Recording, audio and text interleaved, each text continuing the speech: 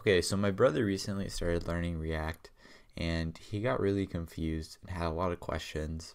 So I wanted to make this video to answer his questions and hopefully help some of the people that have similar questions. So to start him off, I told him to either download Node and use Create React App or use something like Code Sandbox, which is an online React editor where you don't have to download or set up anything. You can just start coding React in the browser. But he opted to setting up Node on his computer and installing Create React App. And now that's what I have open right here in Visual Studio Code. So his first question was, why do I need to install Node? Because he didn't actually use Node to do Create React App. And the reason you install Node is for something called Npm.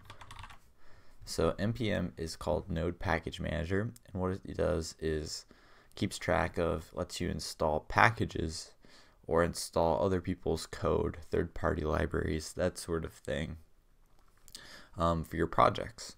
So you needed this, and you actually need to install Create React App with this Npm module. So you don't use Node directly, but you install Node because you need Npm, and Npm comes with Node. So you can use Npm from the command line, and first he needed to install Create React App. So to do that, I told him to do npm install -g create react app like this. And he didn't know what this -g thing did here, and what that does is it installs it globally. And that means that you can basically use it from the command line now, like a utility, and installs it globally on your computer, whereas regular npm packages are installed per project basis, which I'll get to in a second. So after that, he needed to run Create React App. At first he thought maybe he had to do something like this, or npm run Create React App, like that. But when you install it like this, it actually is just installed kind of how npm is, where it's just a command line utility. So you can run it just like this, Create React App, and then the name of your app, so Hello World if you wanted to. And once you hit enter, if it installed correctly, it'll go ahead and install a couple packages using npm, and you'll see a little loading bar, and then your project will be set up, and you'll see this stuff on the left. Now when you open up this, you don't see it on my left pane right here, but if I were to ls in the command line, there's this folder called Node Modules, and he didn't know what that was. And if I ls in there, there's a ton of junk. And Node Modules is all the dependencies or third-party code or libraries that your project uses. So every time you start a npm or JavaScript project, you'll have a different Node modules. So if I did Create React App in a different folder, I'm going to have two Node modules, and when I install React, I'm going to have React in this Node modules and the Node modules over there. So this is just the folder that contains all of that stuff right there. So now when I install dependencies without that G flag, like npm install React Tippy or any kind of library, what's going to happen is it's going to save that code into my local Node modules. But if I don't want to install it to my Node modules, I want to install it globally. That's when you do -g. And that's why we did -g before, because we didn't want that to go to our Node modules folder. Since we didn't have one, we wanted to use it globally. So then there's this package.json file where it has all your dependencies and things basically for your application. So it's kind of like a config file for your application. Here you'll see this script section. We'll talk about that in a second. But here you can see the dependencies installed in the dev dependencies. So React, React DOM. The difference between these two is dev dependencies are ones you don't need for production or if you were to deploy your application.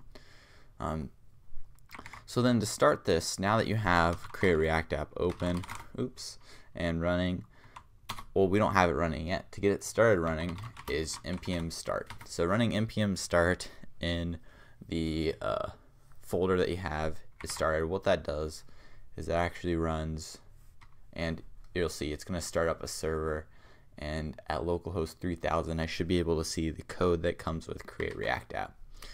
And when I do npm start, what's actually being run is this script here.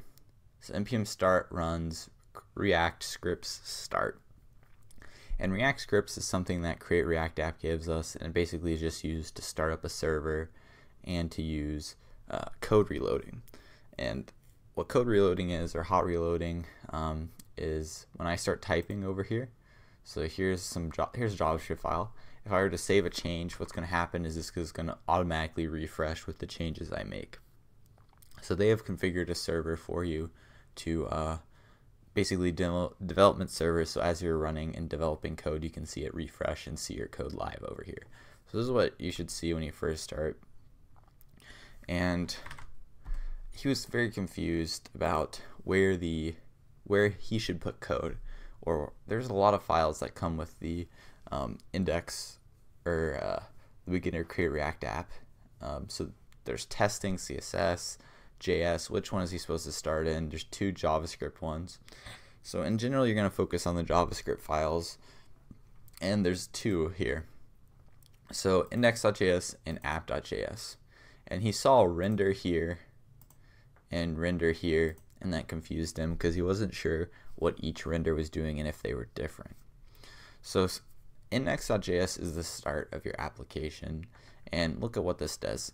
It says React DOM render, and it's rendering this thing right here, and it's saying document.getElement by ID root. So you should have gotten a public folder, and inside of that a index.html, and there is this div called root, so it has an ID equal to root.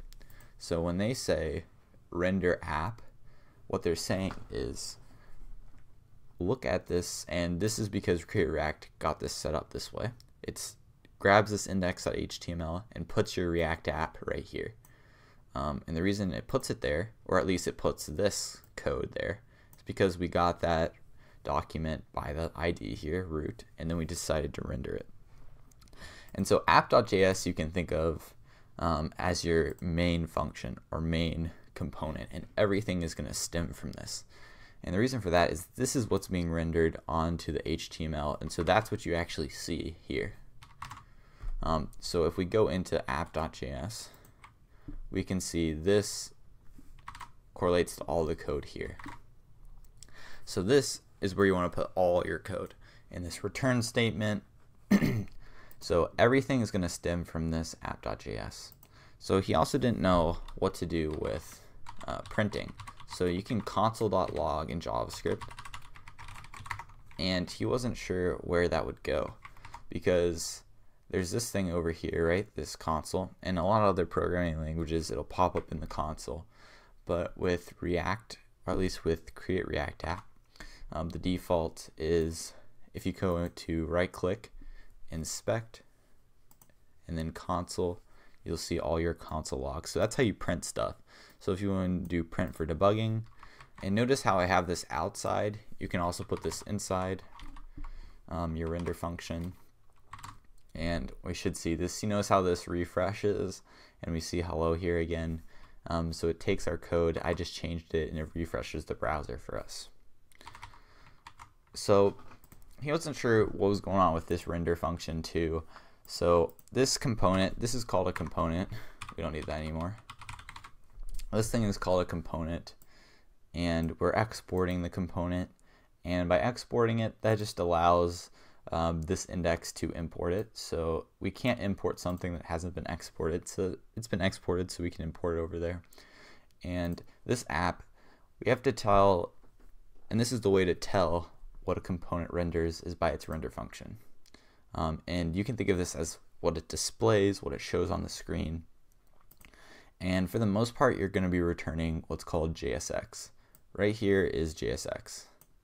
So JSX is basically a little bit different than HTML, but you'll notice this looks very similar to HTML, but there's a few oddities. Like what's going on here, right? You've never seen curly braces like that in HTML before. So it combines HTML and JavaScript and allows you to show HTML and JavaScript together. So he wasn't sure where do you put your JavaScript code, right?